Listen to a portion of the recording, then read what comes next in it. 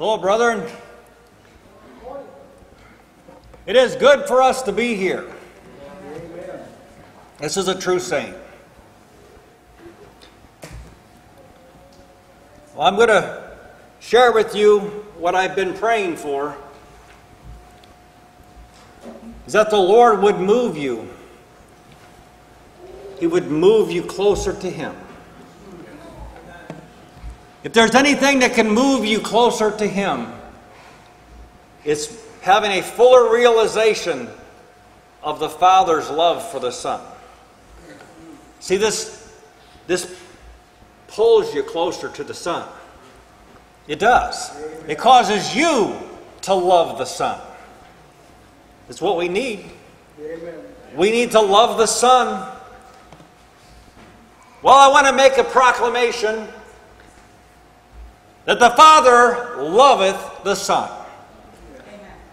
God is satisfied with Jesus, whether you are or not. You say, I don't want to offend anybody, but this is the truth. This is the truth. We want to. See, we've come here today because we want to be satisfied with Jesus in everything. See, so this is not something that's foreign to us. You know, and I don't want to come across as making anybody feel heavy. This is what we want. This is our heart's desire, that we would be closer to the Lord. So if it comes across as an exhortation, then receive the exhortation. John 5:19 through 21. Now, the text is right in the middle of this. But those are scriptures around there are worth placing it where it belongs. Then answered Jesus, remember he just got done healing somebody on the Sabbath day. Then answered Jesus and said unto them, Verily, verily, I say unto you, the Son can do nothing of himself, but what he seeth the Father do. For what things soever he doeth, these also doeth the Son likewise. For the Father loveth the Son, and showeth him all things that himself doeth, and he will show him greater things, greater works than these, that you may marvel. For as the Father raiseth up the dead and quickeneth them, even so the Son quickeneth whom he will. Now what we want to do today is extract the Father loveth the Son from that text. The fullness of the meaning of that text really I think wouldn't really satisfy what I'm here for today. It means a lot. You got probably 10, 15 sermons right there. This is a weighty part of Scripture here. I mean, here you got the Pharisees that are wanting to kill Jesus because he healed somebody on the Sabbath day.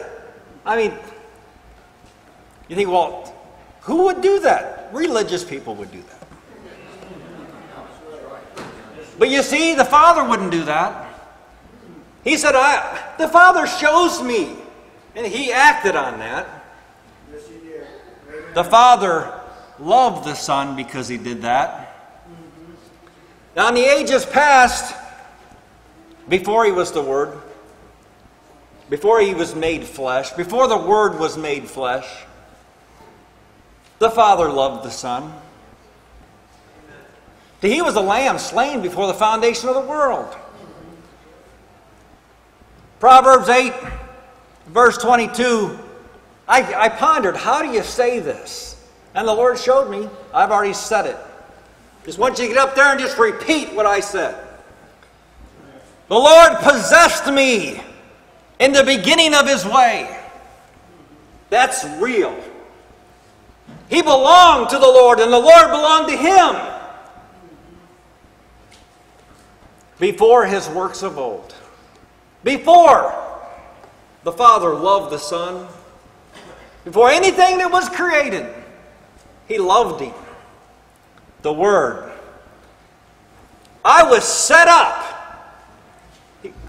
He was preferred.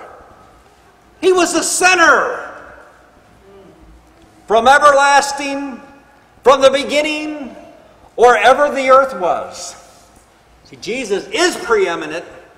It isn't just that the Father has placed Him at a point of preeminence. He is preeminent. The Father loveth the Son because the Son is altogether lovely. When there were no depths, I was brought forth.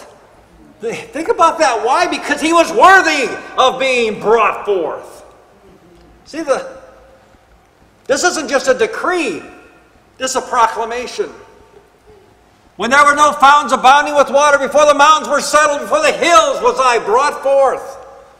Was made a spectacle for everyone to look on. See, as you see him, you become like him. That's why Jesus, he needs to be placed in the forefront.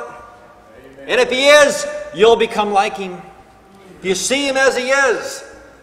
While as yet he had not made the earth, nor the fields, nor the highest part of the dust of the world, he loved him. See, I'm making a point that he didn't have to do anything. Now he did a lot of things. But I'm saying this is who he is. And he did things because of who he is. When he prepared the heavens, I was there. When he set a compass upon the face of the deep, when he established the clouds above, and when he strengthened the fountains of the deep, when he gave to the sea his decree that the water should not pass his commandment, when he appointed the foundations of the earth, then I was by him as one brought up with him, and I was daily his delight. He delighted in the Lord Jesus as the Word, rejoicing always before him. The Father loves the Son.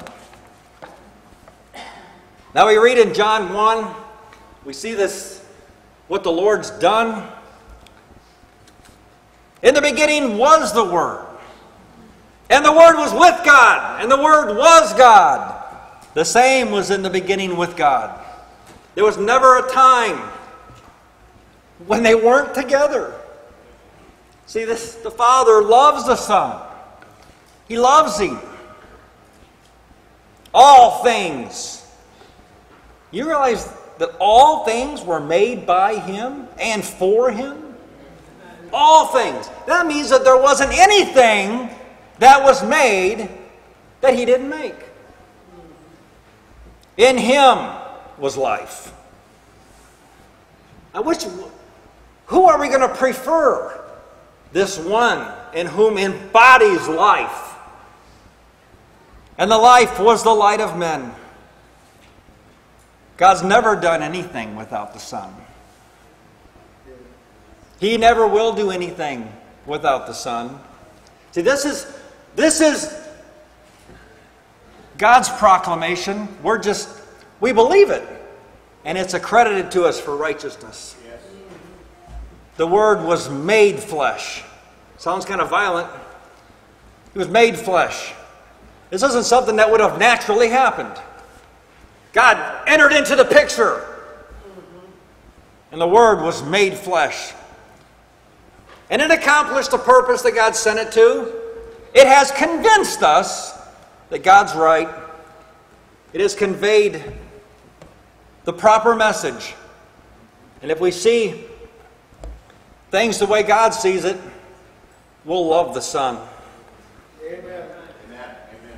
Wherefore, when he cometh into the world, he saith, sacrifice and offerings thou wouldest not, but a body thou hast prepared for me. Prepared a body for him. One that could suffer. One that could experience joy. One that could experience grief and agony. One that could die. Jesus was real enough, he could die. He came into the world to be an offering. The Father loved the Son. And he's given all things into his hand. He just didn't come here and think God just didn't pay any attention to him. No, he gave all things into his hand. He's going to accomplish my purpose. Behold my servant, whom I uphold. See, God never left him. No. There came a time, but see, we're talking, he had a work to do. Whom I uphold, mine elect, in whom my soul delighteth. See, the Father delights in the Son. He delights in him. And I put my Spirit upon him, and he shall bring forth judgment unto the Gentiles. He shall not cry nor lift up, nor cause his voice to be heard in the street. Why? Because the Father loves the Son. See, these are points. You're like bullets. A bruised reed shall he not break. Have you ever been that bruised reed? I can guarantee you Jesus didn't break it. The smoking flax shall he not quench. We can depend on that. Jesus won't quench you. He won't. The Father loves the Son. You see it. You see why the Father loves the Son? The Son's lovely. He shall not fail. You can trust in him. The Father can trust in the Son. He wouldn't fail, nor be discouraged. Amen.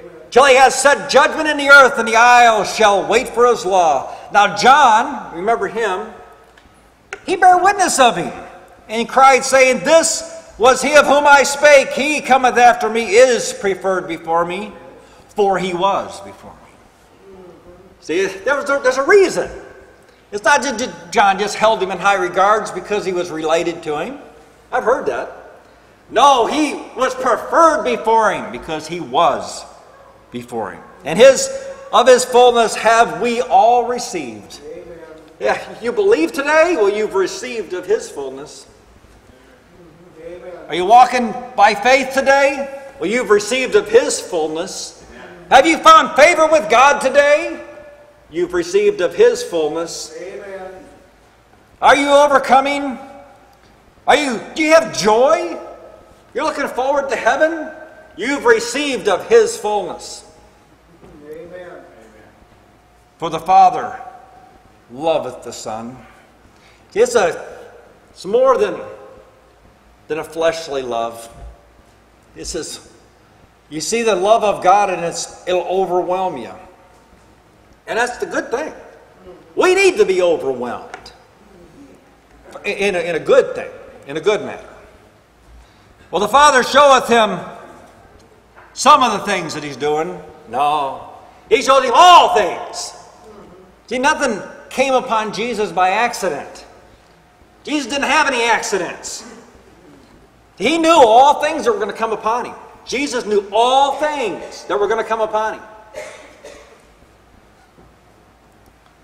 He knew all things that the Father did, all the things that the Father was doing, all the things that the Father would do. Jesus knew it. Thus saith God the Lord, He that created the heavens and stretched them out, He that spread forth the earth and that which cometh out of it, He that giveth breath unto the people upon it. This is the one who's going to say this now. Just kind of giving you background here. This is the great God of glory, and spirit to them that walk therein. I, the Lord, hath called thee in righteousness, and will hold thy hand. So what are all these talk about? Holding your hand. And I'll keep thee. Keep me from what? Jesus had a mission. He was sent here to do something that we couldn't do. Amen. He had to be kept. He had to have his hand held. He had to be holding up. And I'll give thee for a covenant of the people, for a light of the Gentiles, to open the blind eyes. Can you see today? Jesus was successful. His mission was successful. If you can see today. Do you have confidence and assurance that you're going to be with Him in glory? Are you anticipating being clothed on with the body like in His glorious body? It's because the Father loves the Son. Amen. For a light to the Gentiles, to open the blind eyes, to bring out the prisoners from the prison house. Hallelujah! We've been set free. You remember being bound? Don't remember it too long, but it's good to remember. He set me free. He said, I am the Lord. That is my name. And my glory will I not give to another. Now he said, Jesus comes along and he says, the glory which thou hast given me, I have given them, that they may be one in us. Amen. Oh, this is, see, something. Jesus was loved by the Father. You know this could have happened. The Father himself loved him. Jesus said, I am the good shepherd. He didn't say, I might be. Jesus said, I am the good shepherd. And I know my sheep, and am known of mine. As the Father knoweth me, even so know I the Father. Now see, in Christ we can say that. In Christ, when you're walking in the Spirit, you will not fulfill the lust of the flesh. Why? Because you know the Father. And you know the Father loves you. And I lay down my life for the sheep, and other sheep I have. I thought it's good to mention us. Amen. Which are not of this fold, them also I must bring, and they shall hear my voice. And there shall be one fold and one shepherd. Therefore, now you're going to catch this. For this reason doth my Father love me. He's brought all things together in one. Amen. And the Father loves him for it. He says, because I lay down my life and take it up again, my Father loves me because I did that. Because I was willing. I was a willing sacrifice. He shows him all things. He says in Matthew 11, all things are delivered unto me of my Father. Now that means that there isn't anything that hasn't been delivered to him. And no man knoweth the Son, but the Father. No man. But we can eliminate all other men. Neither knoweth any man the Father, save the Son. And he, to whomsoever the Son will reveal him. Do you know him today? See what's happened? He's revealed him to you. This is a personal thing. Jesus has revealed God to you. Amen. Luke 10, he turns to his disciples and he tells them, this has got to be held in high regard. We can't let this fall. This is a high thing God's done. And he told them privately, he said, blessed are the eyes which see the things that you see. Yes. You have a high and lofty place, brethren. You've been given the gift of the Holy Spirit that you might know the things that are freely yours. They belong to you. Amen. All the promises, exceeding great and precious promises, they belong to you. He says, for the promises unto you and unto your children, as many as are far off. You believe the record which God gave of his Son? Well, see, a lot of things coming your way. He says, for I tell you that many prophets and kings have desired to see those things which you see and have not seen them, and to hear those things which you hear and have not heard them. Now, haven't we been blessed? We've been blessed in Christ. Jesus is worth loving. Amen. See, the Father loves the Son. Now, this sacrifice,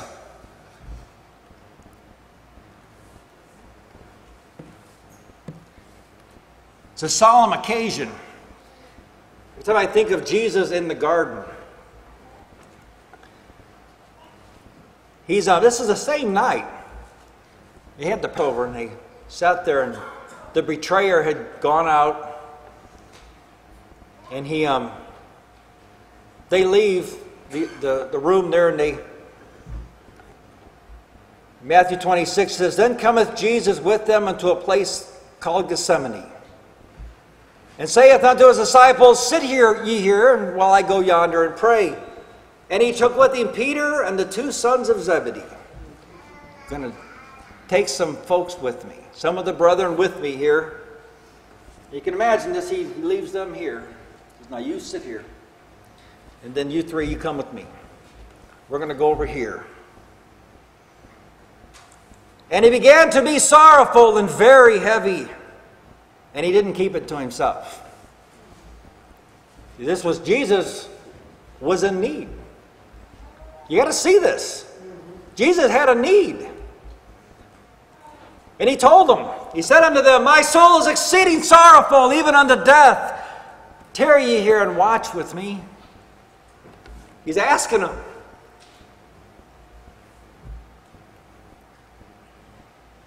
And he went a little farther and fell on his face and prayed, saying, O my Father, if it be possible, let this cup pass from me.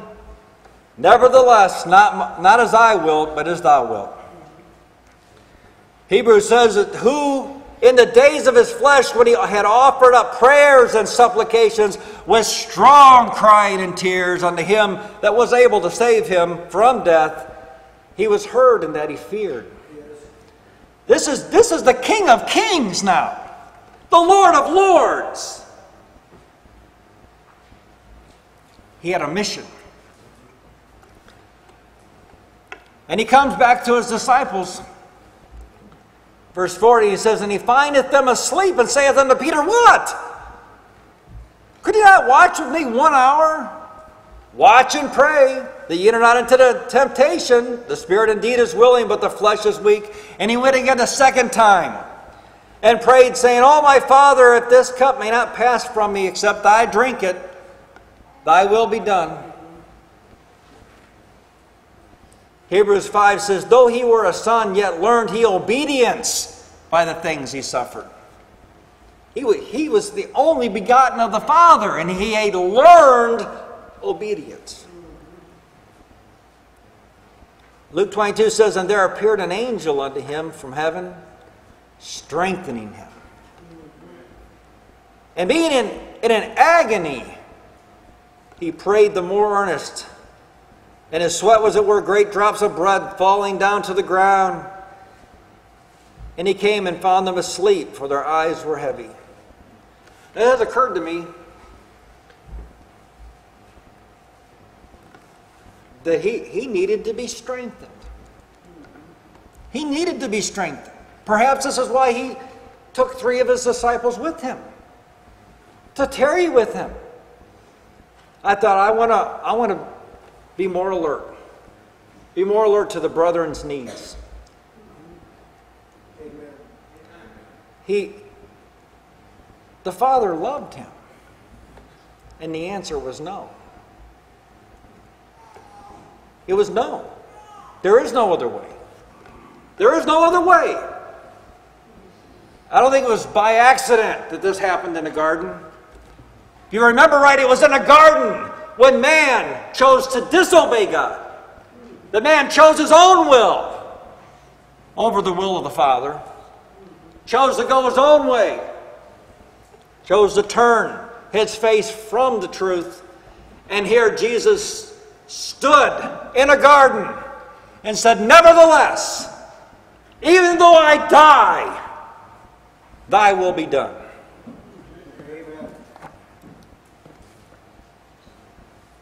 And the Father loved the Son. He sent an angel, didn't he? He sent an angel there. Said, my son, go strengthen my son.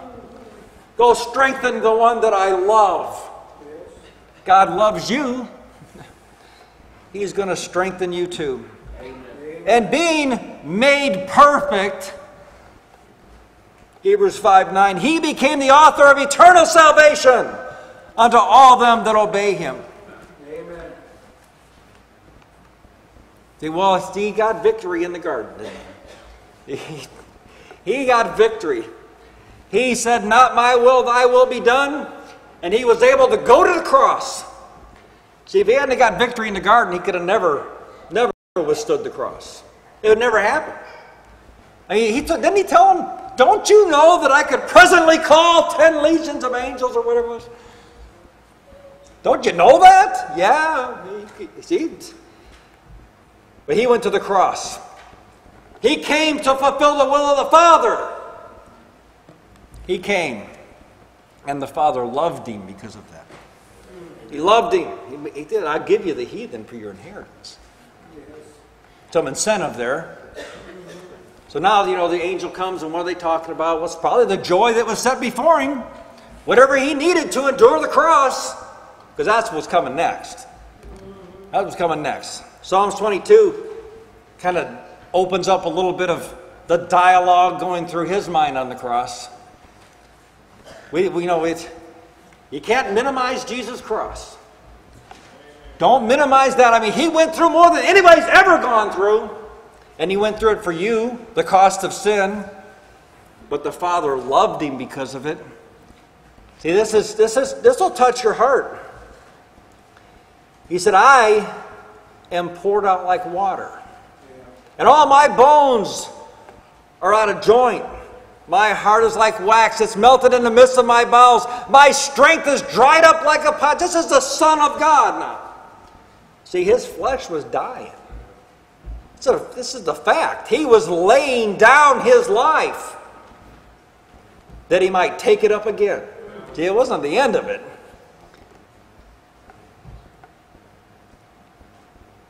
My tongue cleaves to my jaws, and thou hast brought me into the dust of death. What's he talking about? His Father. The one that loves him. See, God may ask us to go through some stuff. He very well may. But that's because he loves us. Amen. It's because he loves us, and there's a place in eternity that has your name written on it. Amen. But in order for you to inhabit it, there may be some suffering to go along with that. It's for the joy that's set before us that will endure our cross. Amen. Said, oh, be not thou far from me, O Lord, my strength. See how he's getting the victory here? He's getting the victory. He's dying, but yet he's casting his care upon the Lord. Don't be far from me, O Lord, O my strength. Hasten thee to help me. Deliver my soul from the sword. He did not want to be separated from the Father. He didn't. This one who had never been separated from the Father. He didn't want his Father to turn, as it were, his face from him. He didn't want that. He said, save me from the lion's mouth, for thou hast heard me from the horns of the unicorn. He heard him, and that he feared. Jesus was the Lamb which God had provided for himself. He was the Lamb. He was the Lamb that was caught in the thicket of God's purpose. He was right there. And there would be no substitution for him. There would be no angel that stopped this. Lamentations, he says, is it nothing to you, all ye that pass by?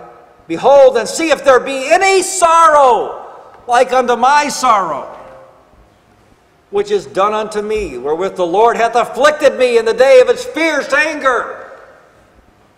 When God laid on him the iniquity of us all, and he who knew no sin was made to be sin. And God's wrath, the fullness of his wrath, was expelled on Jesus. And he took the full brunt of the blow. And he turned, as it were, his face from him. Nature even revolted. It became dark. It was a dark time. God was dealing with sin. And it was our sin. He took it away. He was oppressed and he was afflicted. This is the man. And he didn't lift up his voice. He didn't cry out. He didn't accuse people. He said, all we like sheep have gone astray, and we've turned everyone to his own way. And the Lord hath laid on him the iniquity of us all. Why? Because the Father loved the Son. He loved him. And it was the only way. This was the only one that could take the sin of the whole world and come back. It's the only one. And who shall declare his generation? We can speak up and say, me, Lord. I'll declare it. I'll stand up and say, I'm proud to be associated with Jesus. Because he, on that dark day, associated himself with me. For the transgression of my people. See how God's identifying with us. These are my people. And I'm not going to let them go. I'm going to send my Son and I'm going to get my people back. And he made his grave with the wicked and with the rich in his death, because he had done no violence. There was no deceit found in his mouth. There's the only one that could come back from the dead. He descended he preached to the captives. He said, the day of liberty has come. And he took off the doors of the prison house, and Satan couldn't say a word. This one that had held the prisoners captive for so long had to let him go. Say, yet it pleased the Lord to bruise him. That's why it pleased him. Because he was setting the captives free. He made his soul an offering for sin. Oh, that I can see more clearly what that means. See, sin, it may look pretty, but this is what it cost. He shall see his seed. He shall prolong his days, and the pleasure of the Lord shall prosper in his hand. He shall see the travail of his soul and be satisfied. Amen. God is satisfied with Jesus. The sacrifice took away the curse. Now there's a bright day coming. A bright day. See, now we have a hope, an eternal hope, one that doesn't fade away, one that's reserved in heaven for you, because the Father loves the Son. That's why. Amen. Jonah said, I cried by reason of my affliction unto the Lord, and he heard me. He heard me. That's what Jesus would tell us. He heard me. My soul didn't see corruption. Didn't I rose from the dead? Triumphant. Because the Father loves me. The same one that gave me the power to lay my life down, gave me the power to take it up again. Amen. Because he loves me. Several times God just couldn't hold back. He had to tell the world about Jesus. Several times a voice came from the heavens. He said, this is my beloved Son. This is my beloved Son. Hear him. They said we saw him. The apostles, they said we saw his majesty. We saw it. Oh, brethren, pretty soon we're going to see the fullness of his majesty. Because the Father loves the Son. He's given this second coming. Think of all the good that's come from us waiting. It's kept us on our toes. And the glory which thou gavest me, I have given them. This is something that he has given. It's something that we have received. Otherwise, we couldn't be one. He says that they may be one, even as we are one. I and them, and thou and me, that they may be made perfect in one, and that the world may know that thou hast sent me, and hast loved them as thou hast loved me. So how much does God love you? Brother Ricky's going to go into that. Just like he loves the Son. That's what he says. I think we've amply demonstrated the Father loves the Son. He loves him. He doesn't do anything without him. It's like an example to us. We don't want to do anything without him either. We love the Son too. He's only done us good. Amen.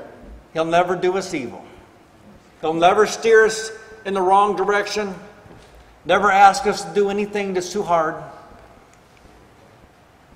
He's lovable. The Father loves the Son. Thank you.